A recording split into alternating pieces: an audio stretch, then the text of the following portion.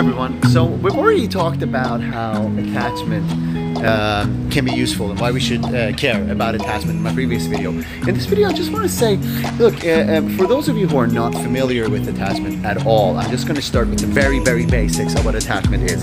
And then we'll build up from there. So I'm hoping that within a year or so that we'll have a full kind of, say, program, if you will, that if you're new to this channel, you can just check all those videos out and go, oh, okay, now I know everything that I need to know about attachment.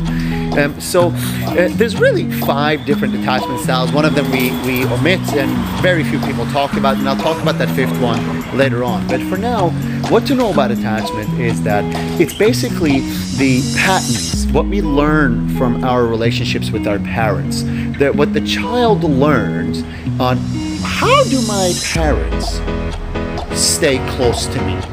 What do I need to do? How do I need to feel? What does it need to be like for me on the inside for my parents to be close to me? So attachment is all about proximity. It's all about distance.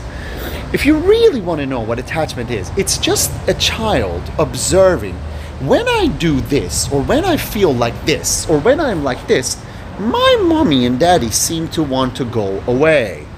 When I am like that, however, they seem to want to come closer. As an example, when I cry, it seems like my mommy goes away and my daddy shuts off. That's dangerous. I'm a baby. I'm a child, right? You're not thinking this way, but this is kind of what happens. Distance is dangerous. Their distance from me is dangerous. That's no good for me.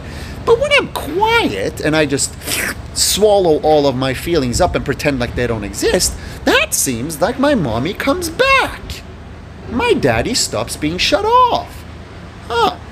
Maybe I should just hide my feelings for the rest of my life.